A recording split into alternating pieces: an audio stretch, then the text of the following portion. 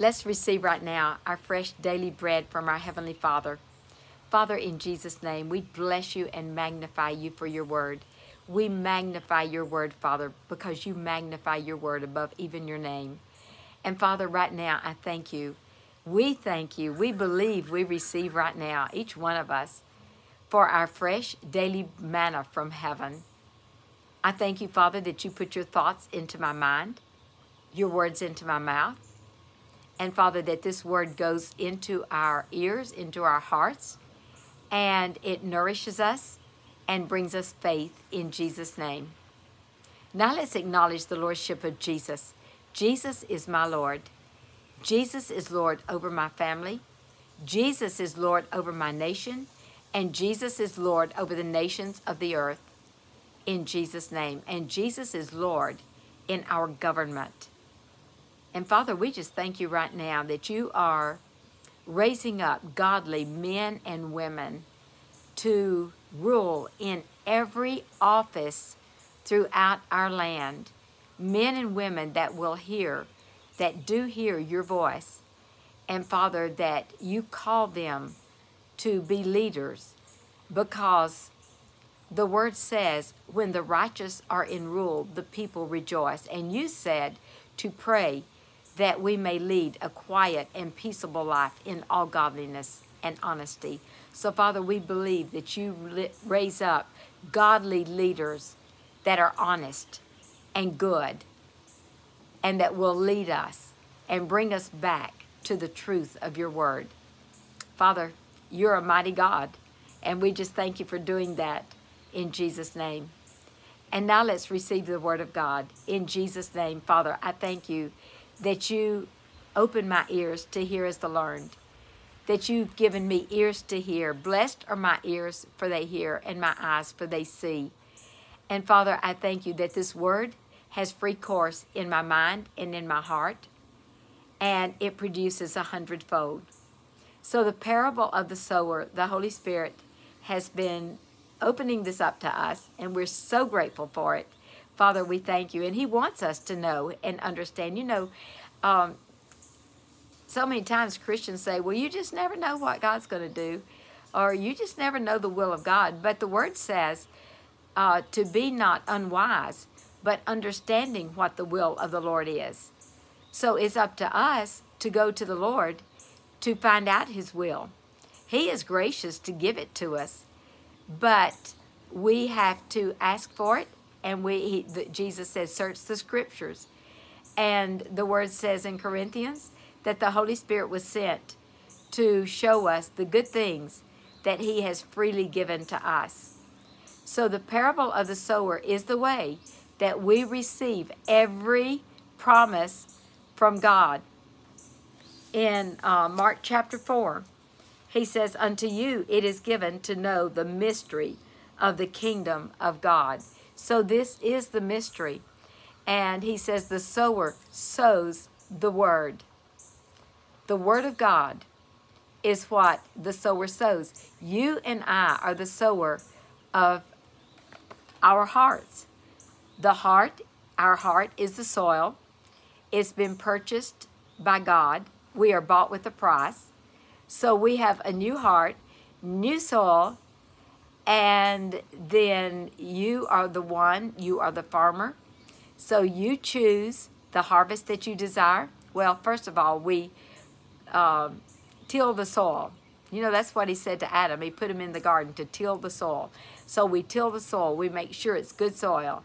And then we decide what harvest we want in life. And then, and we let the Holy Spirit guide us in the word on that. He that will love life and see good days. Yes, that's me. I love life and I see good days. We see in Jeremiah 29:11, he says, for I know the thoughts that I think toward you, saith the Lord, thoughts of good and not of evil, to give you an expected end. Thoughts of peace and prosperity. Those are God's thoughts toward you. So you can choose that. It's our choice. And so in Mark chapter 4, verse 8, he says, and other fell on good ground, and did yield fruit that sprang up and increased, and brought forth some 30, some 60, and some 100. And he said unto them, he that hath ears to hear, let him hear. And I was going to read you that out of the Amplified, but I don't think I brought it with me.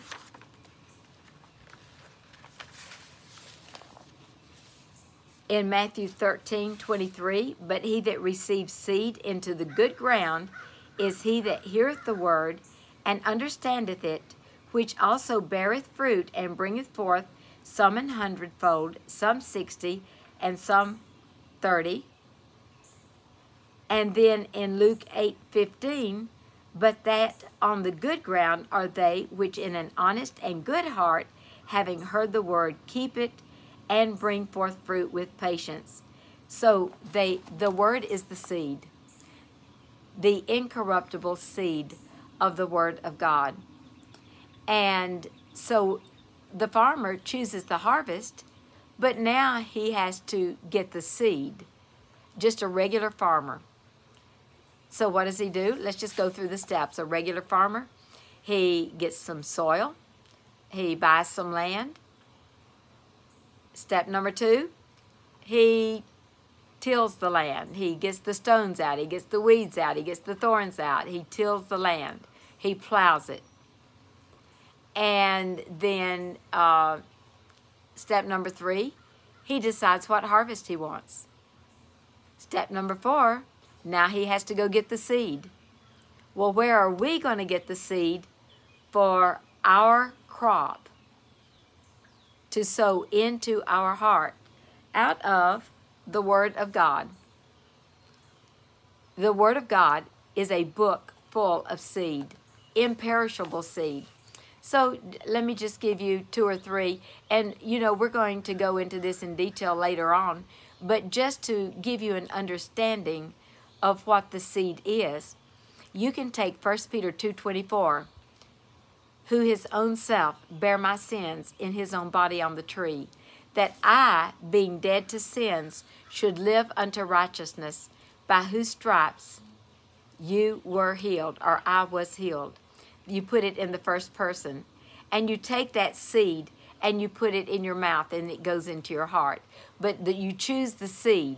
So that is the seed. That is a seed for healing. Or Psalms 103, bless the Lord, O my soul, and forget not all of his benefits, who hath forgiven all of our iniquities, who hath healed each one of all my diseases. That is an incorruptible seed. That is the seed of the Word of God. King David gave us a lot of seed. How about this one? The Lord is my shepherd, I do not want. And then he says, only goodness and mercy follow me all the days of my life. That is an incorruptible seed of the Word of God. Another one is Philippians 4:19. You're all very familiar with this. But my God shall liberally supply, fill to the full, my every need, desire, and want according to his riches in glory by Christ Jesus. And 2 Corinthians 8:9. For I know the grace of my Lord Jesus Christ, that though he was rich, yet for my sake he became poor, and I through his poverty have been made rich. And about your harvest, I've given, and it is given unto me. Good measure, pressed down, shaken together, and running over. Does God cause people to give unto me? We never look to man. We always look to the promise. We always mix faith with what God promised us, never looking to man for our help. So that is an example of the seed of the Word. And I wanted to read you what a writer wrote that sheds a lot, he sheds a lot of light onto this parable. This is F.F. Bosworth, and he wrote Christ the Healer, but he gives a lot of light. He had some revelation on this, and so we're going to partake of his revelation. God brings about, well, he calls this God's garden, and he says, you are God's garden. every moral being on earth has been bought with a price to be the Lord's garden in which His imperishable seed is to grow, to be cultivated, and to produce its wonders. You are God's garden. He says real Christians. So this is telling you what really Christianity is all about. Real Christians are God's farm, His husbandry, His field, His garden. A field belongs to its owner. And He said, we belong to Him by right of creation and by right of redemption. We are bought with an infinite price to be His field. Paul said in Corinthians, I did the planting. In the parable of the sower, Jesus said the seed is the word. It is the imperishable seed. God brings about His wonderful harvest in the same way a farmer does.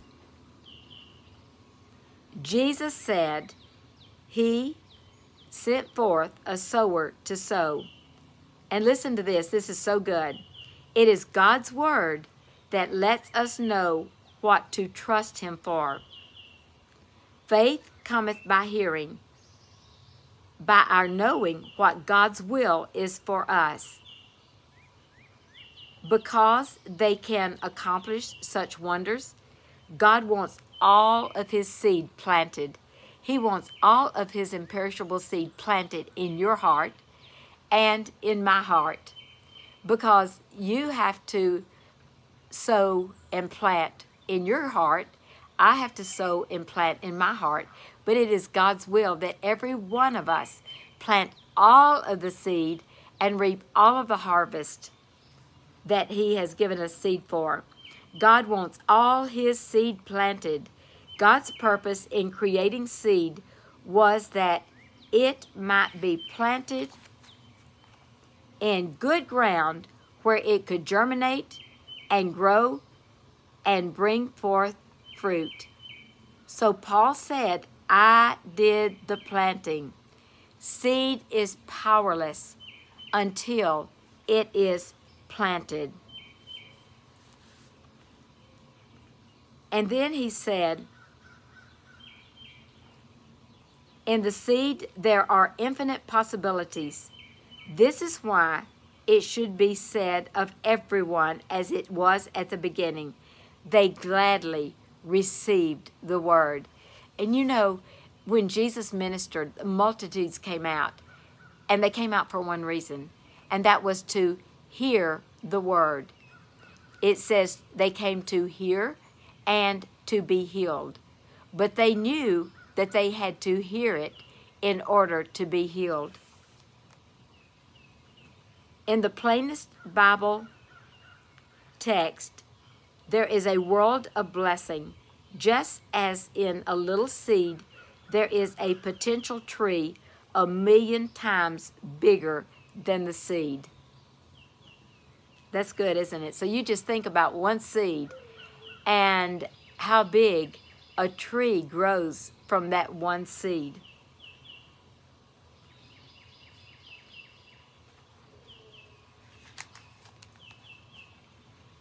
Only the imperishable seed can bring about imperishable results. The Bible says, every seed bringeth forth after its kind. Each promise by the blessing promised reveals the nature of the harvest of promises fulfilled. That just gives us even more insight, and it just makes sense. You know, a watermelon seed has the DNA in it to produce watermelon. Corn seed have the DNA in it to produce corn. The Word of God that says, nay, in all of these things, we are more than conquerors through Him that loved us, has the DNA in it for us to be more than conquerors. Or what about this? I am born of God, and I have overcome Satan, because greater is He that is in me than he that is in the world. That has the DNA in it that has, all of God's Word has God's DNA in it for it to produce exactly what it says. So now that we know where the seed is, and now that we have the seed, then what's the next step? This is so simple.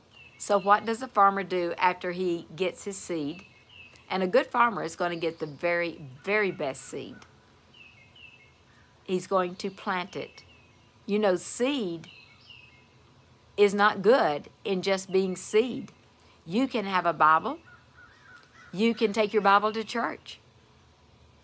You can say, I love my Bible. But the Bible is a book of seed. And that seed must be planted in order for it to produce. You know, that's the difference in religion and Christianity. Religion focuses on going to church, taking your Bible, doing this, doing that. No, God focuses on your heart.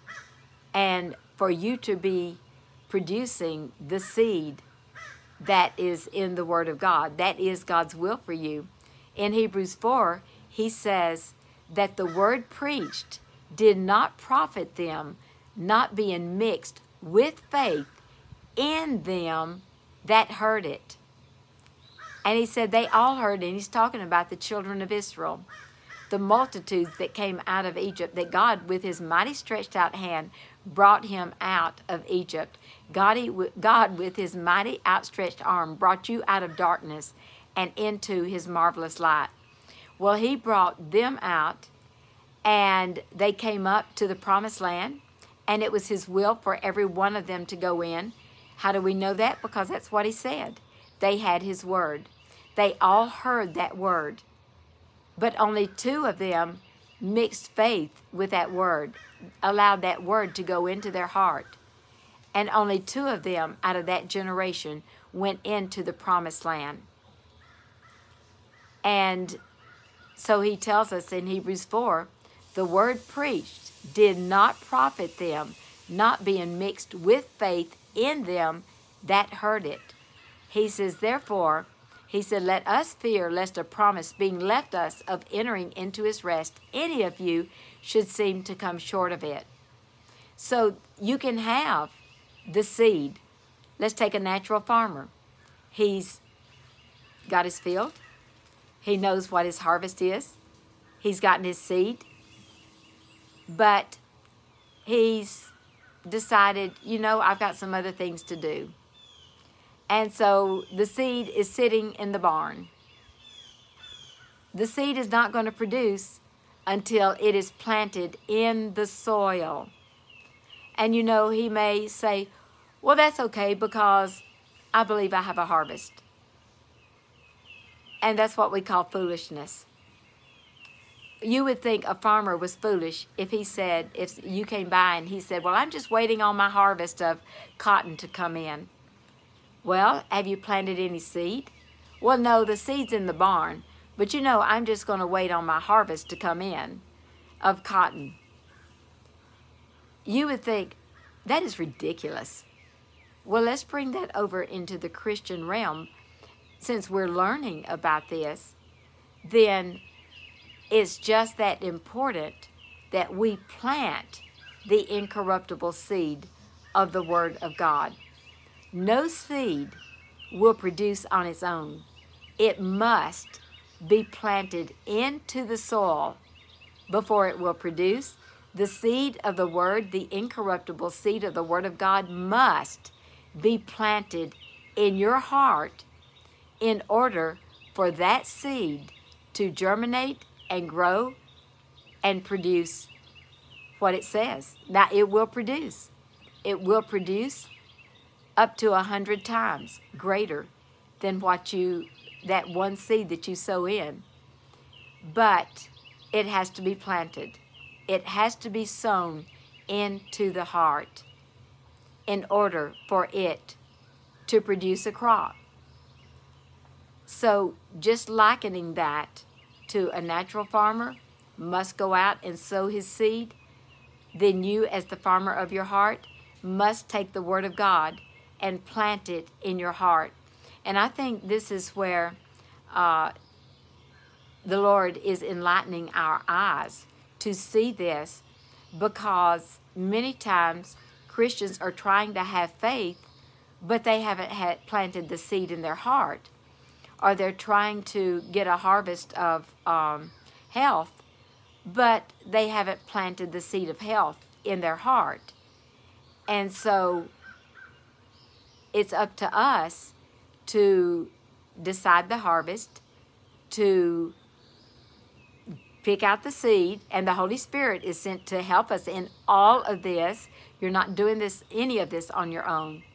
The Holy Spirit, and you just call on him, Lord, you are my helper in this. The Holy Spirit is my helper. Father, I thank you that you are helping me right now to choose the seed, to guide me into truth, to give me the promises. And you are even helping me to plant the seed into my heart. So any farmer that wants a crop of anything knows he must plant the seed. And we will look at this some more tomorrow. And we will learn also how to plant the seed into our heart. But know that it grows, the kingdom grows from within you. And it grows by planting that seed in your heart and allowing that to spring and grow up and produce of itself what the DNA is in that seed. Remember all day, Jesus is Lord. Thank God for this word, and that we have quick understanding of all things in Jesus' name.